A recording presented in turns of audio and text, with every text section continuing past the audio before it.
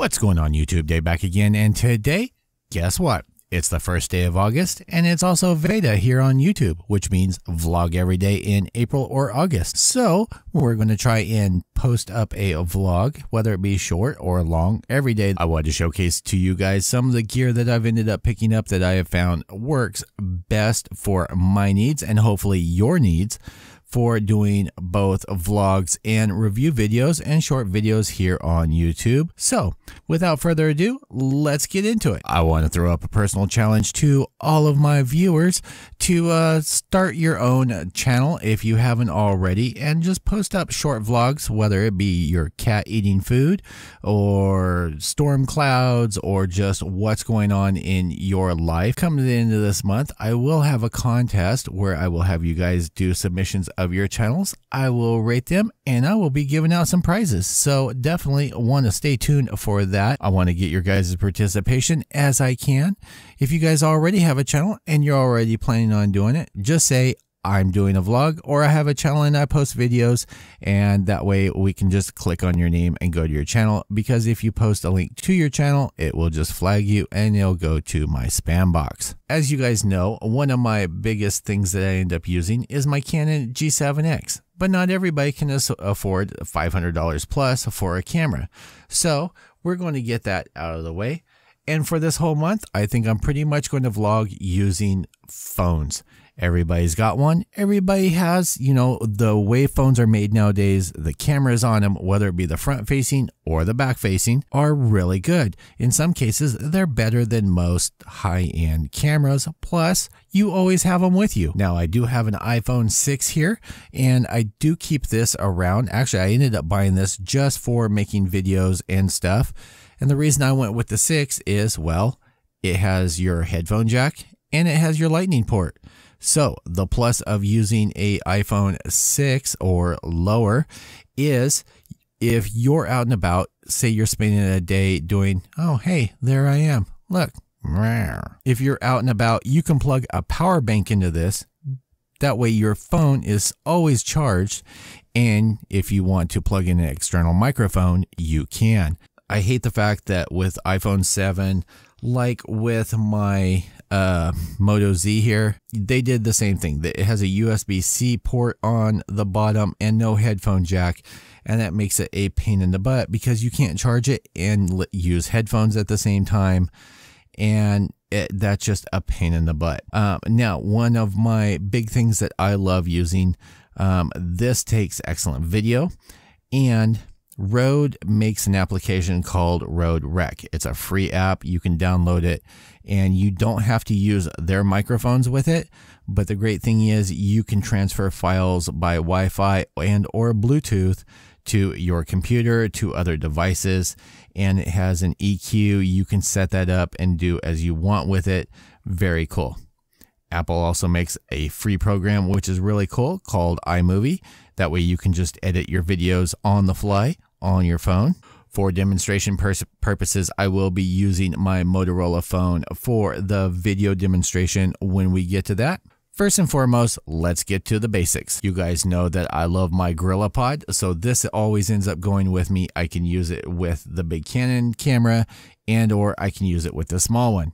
You don't have to use something like this, but this has been very durable, held up well over a year. It's been dropped. It has gone all over the place, traveled all over with me, and it is still holding up perfectly fine, and it is very adjustable. I love this thing. I've had some smaller versions of this, and these ball joints just kind of get loose and sloppy. They break over time.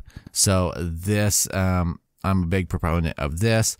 Links to everything will be down in the description as usual. Next up, I ended up purchasing this off of Amazon. This is the Chroma Universal Cell Phone Tripod Mount. There are several different ones that are out there, but I got this one for the purpose because if you do a Facebook video and or say Snapchat, Instagram video, you know, it wants you to have in your camera in portrait mode. For YouTube, it is better having it in landscape. So I got this so that you can do it either way.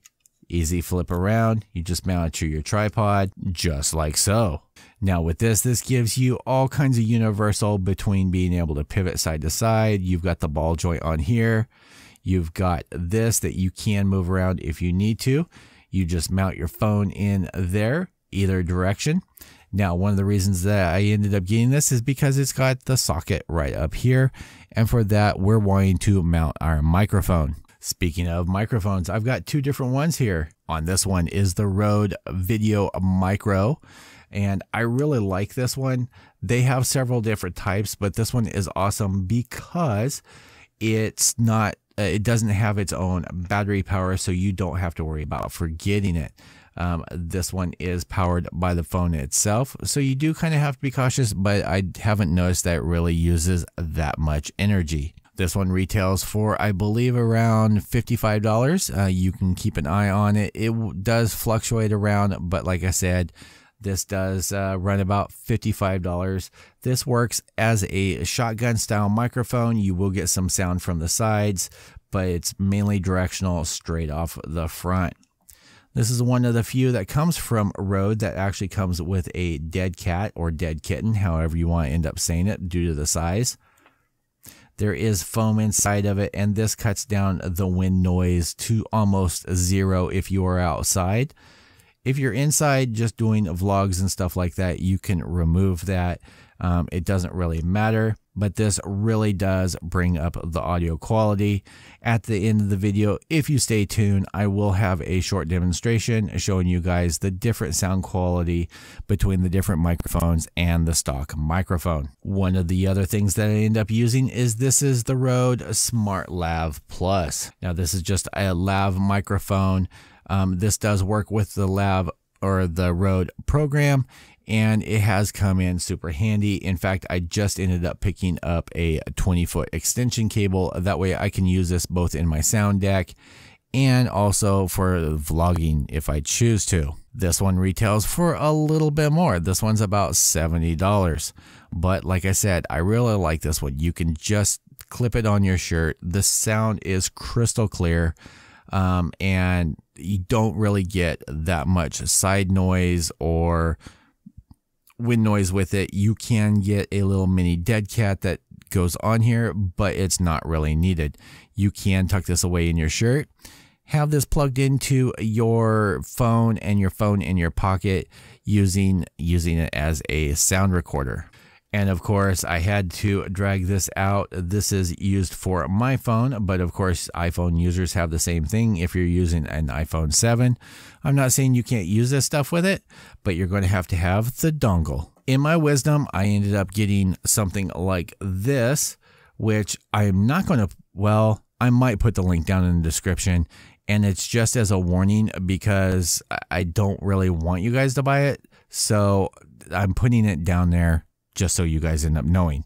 I ended up picking this up because it will screw into here. And then as you can see on the bottom there, you do have the larger screw in and it attaches there. But the problem is when you have it down where it's not flopping around, the microphone points off to that angle. There's something about the threading on here, and I did see a video and I was like, okay, well, what are the chances that I will have the same problem as this person had that was in the UK? I had the same issues. So we got rid of that and I ended up picking up a cold shoe mount. This was from Photo Rig. There will be a link down in the description. This has a couple of different attachment screws and it just screws right into there. And there we go. It's on there all nice and snug. You can just slide your microphone on there, tighten down the bracket, and it's not going anywhere. This actually works really great because this reduces any vibration, whether you're walking around, things like that. This works on the same principle as the bracket for your studio microphones like what I'm using right now. One of my last suggestions, and it is not necessary, but I ended up picking up this 8-in-1 cell phone lens pack. I don't use it that much. I pretty much just go right off of what's on the camera, but this can be handy, especially if you're doing something like your super macro shots, really close-up shots. It does even have an ND filter that is in there, which I have found comes in real handy on sunny days. Next up, we're just going to slide in our phone. Now this bracket is wide enough if you have a phone that has a battery pack that you can attach in there. I would suggest doing so. I don't have this really snug down, and the reason I don't is because I wanted to show you. Now I do Facebook live videos, and that's where this comes in handy. Now if you're doing Facebook live videos and things, you can just flip it around to portrait mode, have your dongle plugged in and your microphone plugged in, and you will have a nice crisp sound instead of using the muted sound that comes from your phone. Now if I was using the iPhone, I wouldn't have to be doing this, and it would end up sitting a lot lower.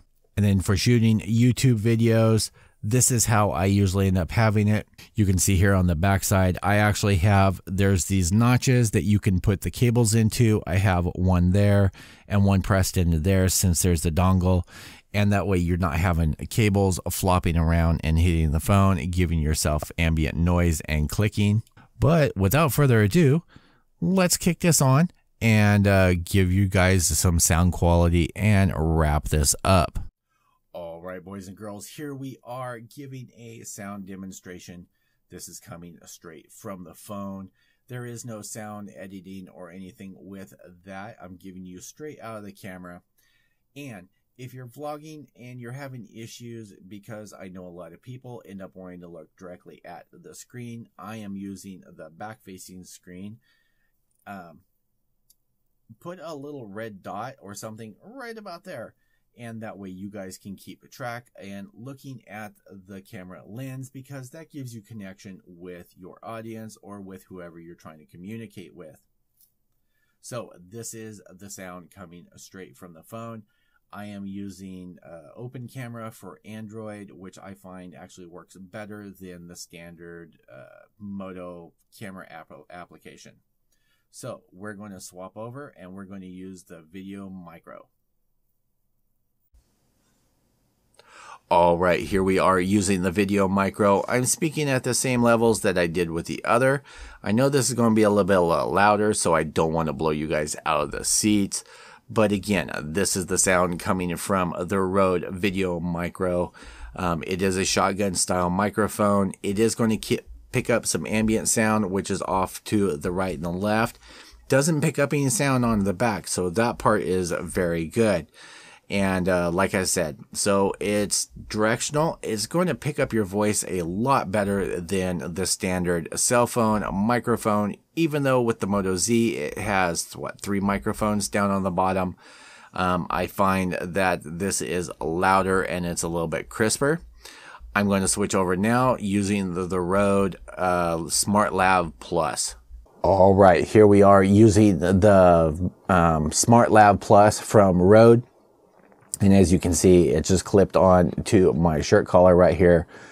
And it's going to pick up probably more bassy sounds since it's a little bit closer to my throat, and not so tinny. But that's what this is going to end up sounding like. This is really great because you can get the extension cable if you choose to, or if you're wanting to do like memos, things like that. You can just have your phone in your pocket with this plugged into it. If you're on iOS, being Apple device, you can use the Rode the Rode program and do sound clips. You can even do editing. It has an EQ on it. I'm actually kind of upset because I've had this for 2 years now, I want to say, and been using it off and on. They still have not come out with an Android version of the app, which I don't understand, because a lot of companies stick with Apple, and I can kind of understand that, but yeah, that's just so. Without further ado, we're going to swap over to the good camera and microphone again and close up this video. All right, so there you have it, boys and girls. Links will be down in the description for each of the items. I hope you found this informative. I will have separate reviews for each one of the little items that ended up coming up as far as quality goes. But I wanted to give you guys my thoughts and opinions on these before we ended up getting into a vlog month. I hope this ended up helping somebody. You don't need all the microphones. You can use just your phone. You just want to make sure and speak up really clearly. A lot of times I would actually suggest not using, I see a lot of people, they make videos and they're using their earbuds and or they're using, you know, the cabled headphones for the Apple. I would suggest actually just using the microphone that's on the phone versus that. Those work great for phone calls, but video, it sounds a little tinny, a little bit muted, and I wouldn't suggest doing so. So as usual, I hope you guys all found that enjoyable and entertaining and somewhat educational. I will see you guys all in the next video. Thanks for hanging out with me. Stay tuned for a vlog later on today. Peace out, YouTube.